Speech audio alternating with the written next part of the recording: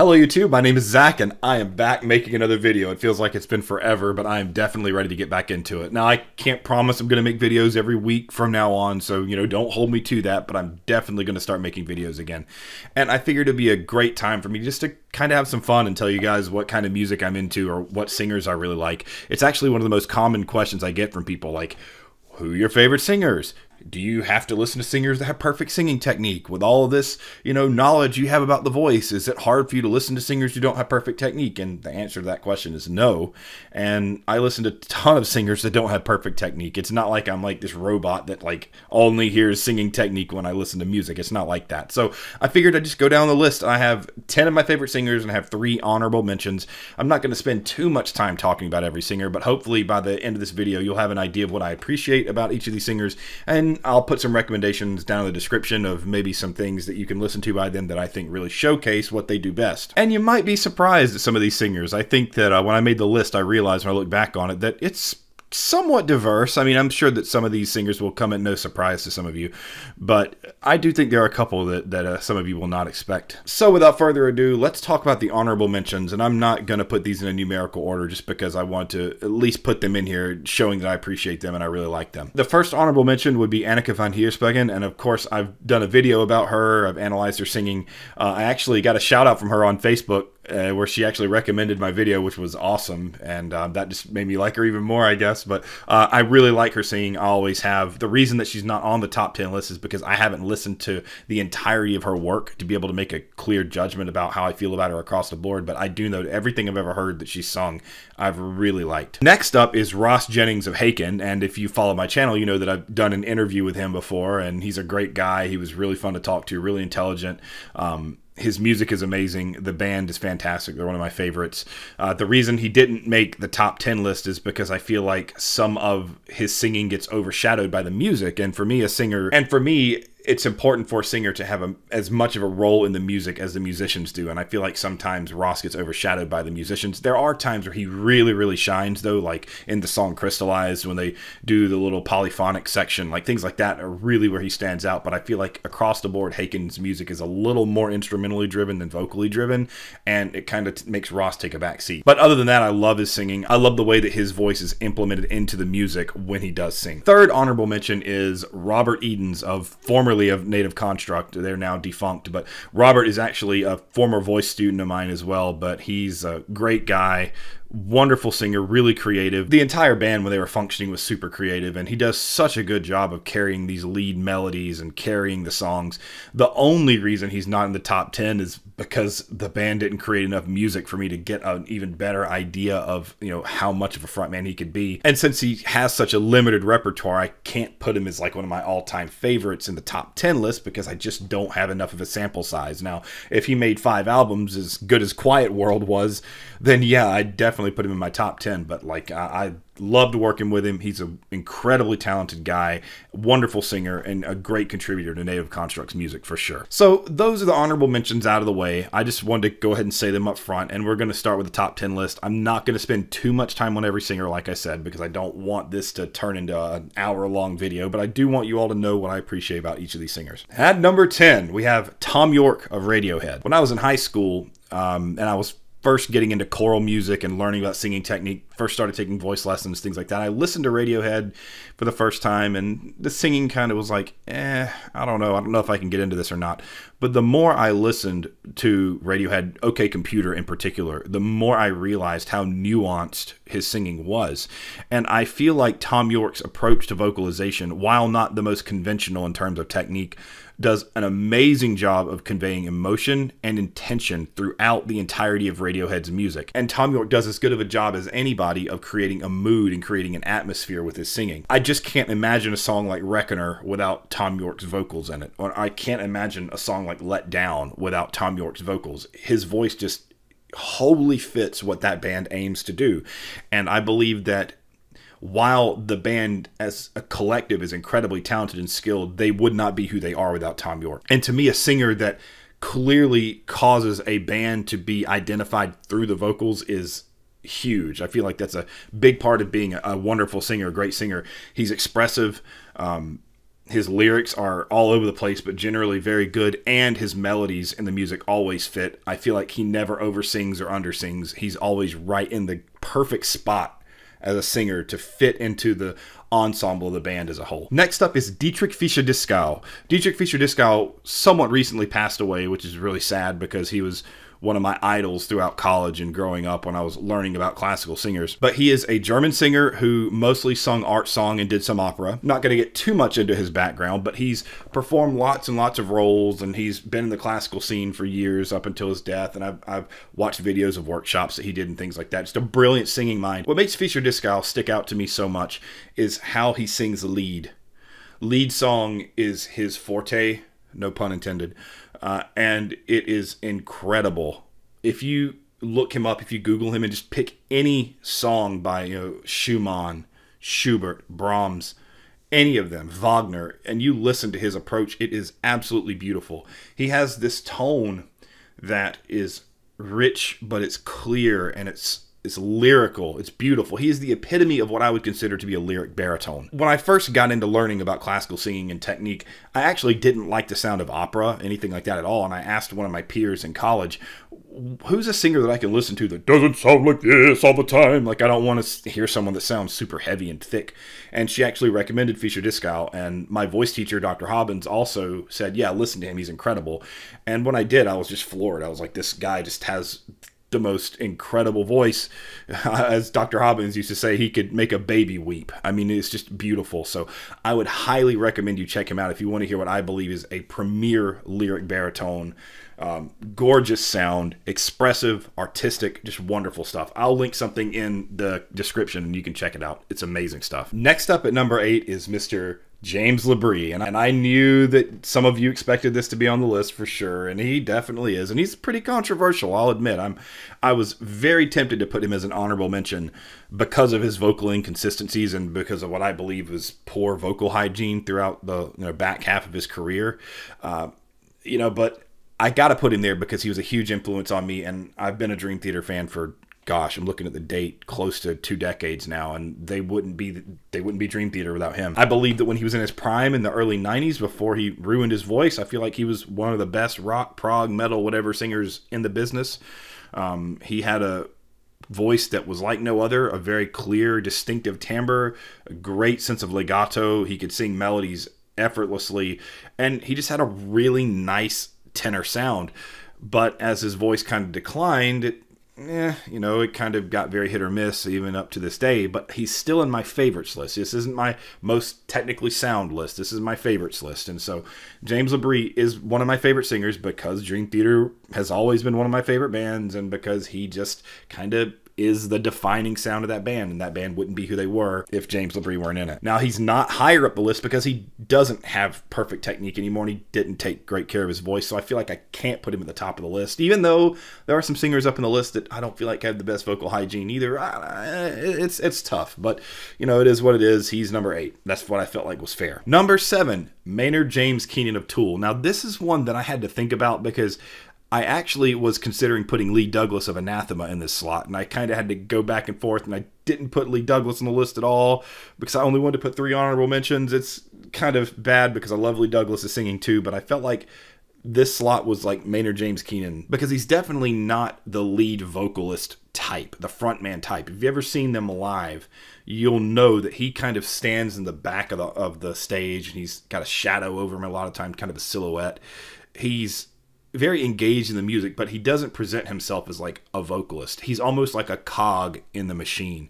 And I really like that about him, and I always have. But the biggest thing about Maynard that makes me like him the most is his ability to write lyrics. And some people think that Tool's lyrics are angsty or whatever, kind of shallow or superficial. But I know that when I was really into Tool in the early 2000s, and I mean, I still listen to them now. I love their new album and everything. But when I was really into Tool, I appreciated his lyrics, and I appreciated his expressiveness on stage and his ability to convey ideas through the music and his use of dynamics, like, you know, songs like Third Eye, where he goes everything from a very soft whisper to like bellowing. He does a little bit of everything in that sense. I think that his timbre and his tone and his range are kind of stilted. Like, I made a video where I pointed out his range is kind of limited compared to other singers, and I got lambasted for it, but it's just the objective truth. He's not a Jeff Tate type where he's singing above the treble clef and down to the bottom of the bass clef. He's just not. That's not his thing. But he does what he does extremely well, and it fits into the ensemble perfectly, I believe. Similar to Ross Jennings of Haken. But I believe that Maynard has had more of an influence on me as a musician, and his music as a whole was a bigger factor in shaping my musicianship growing up. So Maynard is on the list. Next up at number 6, I think is going to be a pretty big surprise to some of you. Annie Clark, otherwise known as St. Vincent. If you've never listened to her music, I strongly suggest that you do. It's kind of poppy, but it's really unique and really distinctive. Now, I haven't listened to the entirety of her discography, but I've listened to enough to know that I really love what she does. Her singing style is extremely unique, and while I wouldn't call it the pinnacle of vocal technique, I mean, it's really not. And you're probably noticing a trend here. I tend to like singers that fit into the music that they create very well. That makes me appreciate singers a lot more, makes me enjoy them a lot more. She has an incredible ability to write these distinctive, unique melodies that seem contradictory to the music, but then when you listen to it holistically and you listen to it all in context, it's amazing. If you listen to her self-titled album, you'll just hear example after example of this. Digital Witness, Huey Newton, Birth in Reverse, all these songs just are so well crafted melodically, and when you listen to the melodies in context of the music, it sounds like it shouldn't make sense. If you put it on paper, you'd go, wait, how does this work? But when you listen to it as a whole, it's wonderful.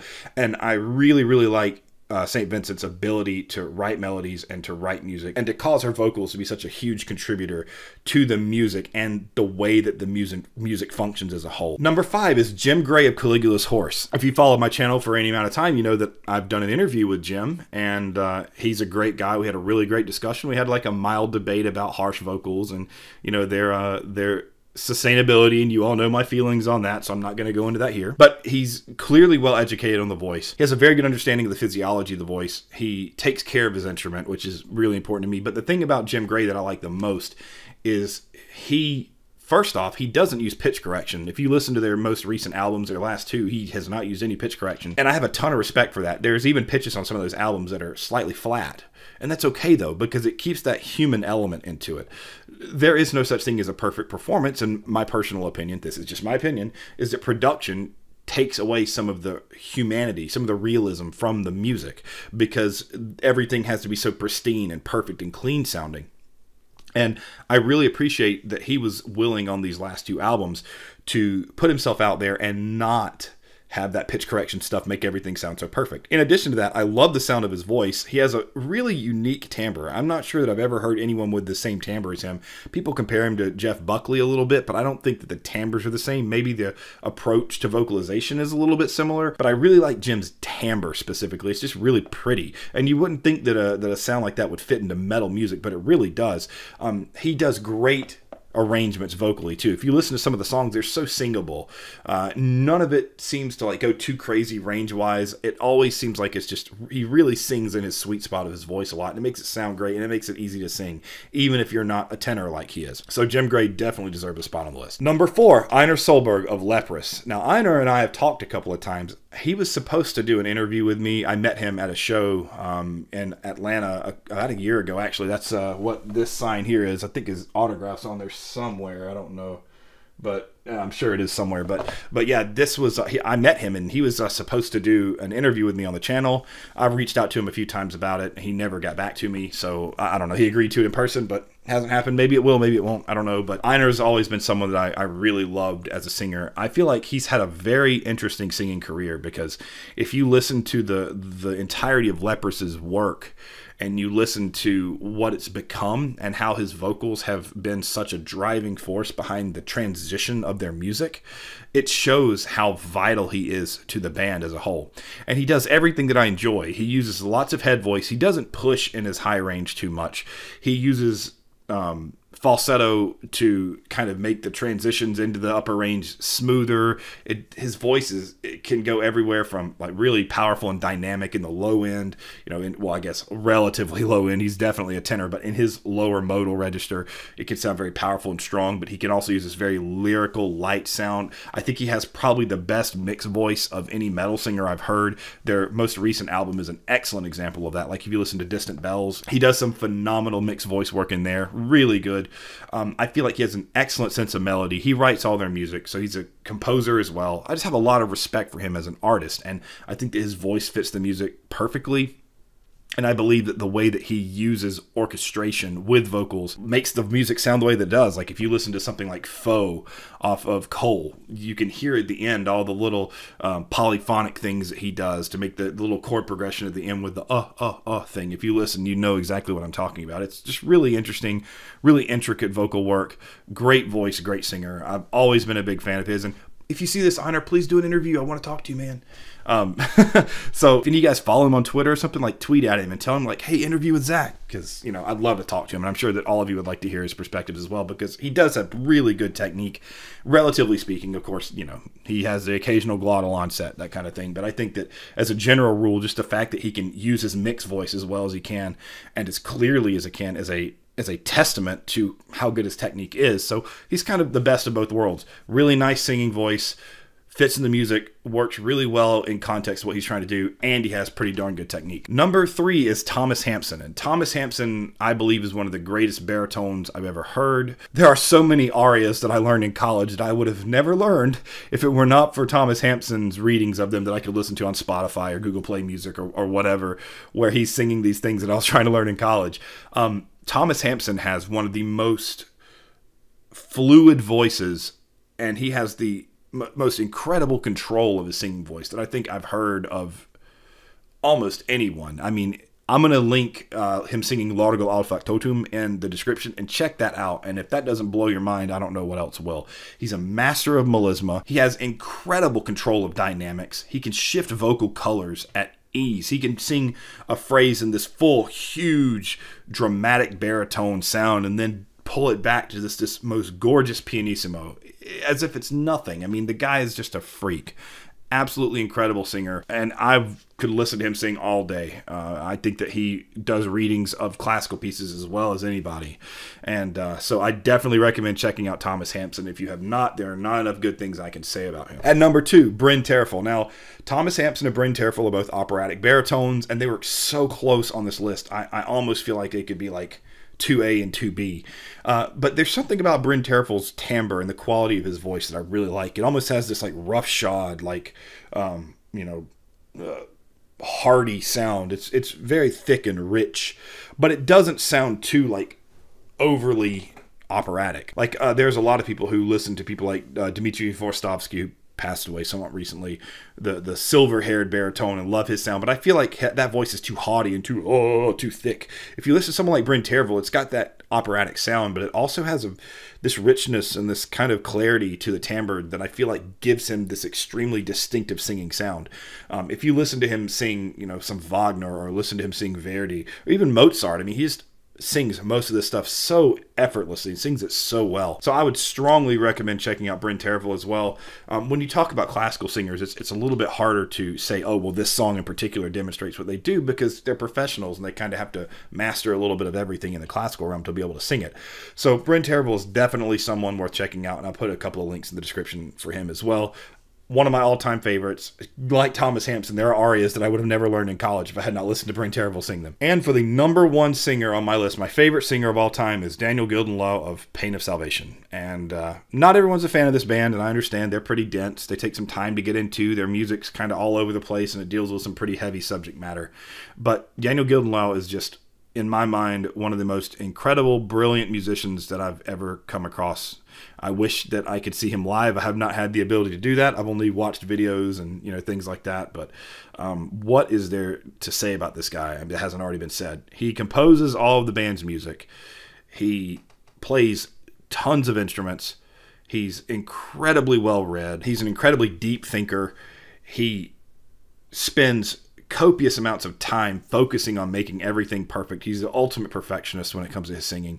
He has not what I would call perfect singing technique, but he has developed a technique for himself that works so well in the context of what that band does. It blows my mind.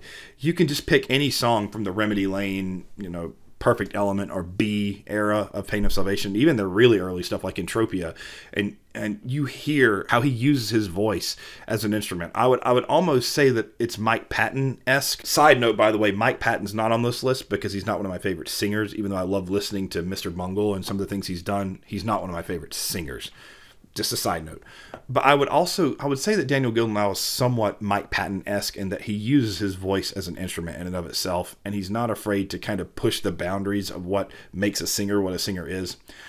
He also has incredible control, great support, great melismas all over the place. And the music kind of runs through him. If he were not the front man of the band would not be who they are. They probably wouldn't even exist. And I believe that his kind of all-encompassing approach to writing the music and being the driving force of the band, along with being an incredible frontman with fantastic live consistency and had a relatively stable career through the past 25 years or so that he's been doing this. I think all of those are hallmarks as to why he's my favorite singer. He's also written some of my favorite lyrics ever. My favorite song ever is King of Lost by Pain of Salvation, and I love the vocal performance on that. I mean, there's so many things I could just go on and on about with him. So I'll put some stuff in the description, but I mean, if you've never listened to him, you definitely should give their music some time. It takes some time to digest. I was not a fan of Pain of Salvation at all when I first listened to them.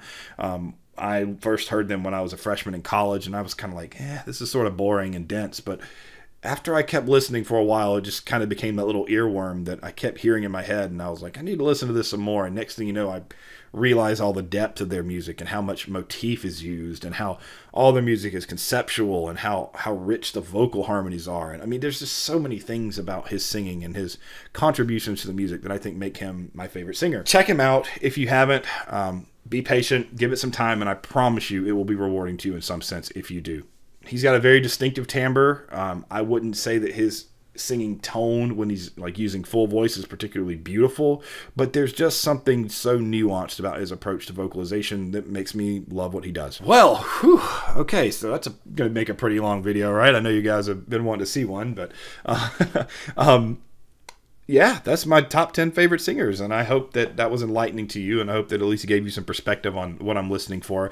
I went and looked at the list, and I really don't see a common thread among all of them. I feel like all the singers are somewhat distinctive in their own ways, but I do feel like one thread that kind of carries through several of the singers is that they are kind of the consummate members of the band, and the band wouldn't exist without them. I feel like that's a huge part of it. But then again, I also have some people like Bryn Terfel or Jim Gray. Jim Gray isn't the primary songwriter of the band, and Bryn Terfel sings music that composers wrote, that kind of thing. So it's not 100% of the time. James LaBrie doesn't write any of the music. So I don't really know if there's any common thread among all these singers. Maybe you all in the comments can figure out what makes all these singers kind of link together, if there's a common thread among all of them. But, it's a combination of these singers having a major impact on my life for various reasons as a musician or as a singer, and me just liking how they sound.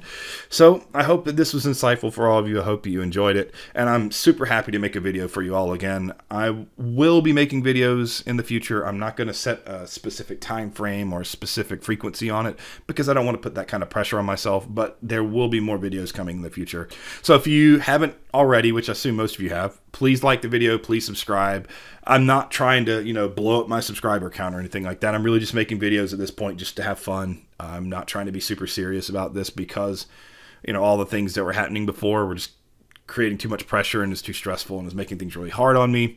And I just want to make things that are fun, and hopefully you all learn something in the process as well. I'll keep making some educational videos, but I'm going to try to keep this all lighthearted and just more enjoyable than super serious. So I hope you all enjoyed it, and I will see you all again next time I make a video. Thanks. Bye.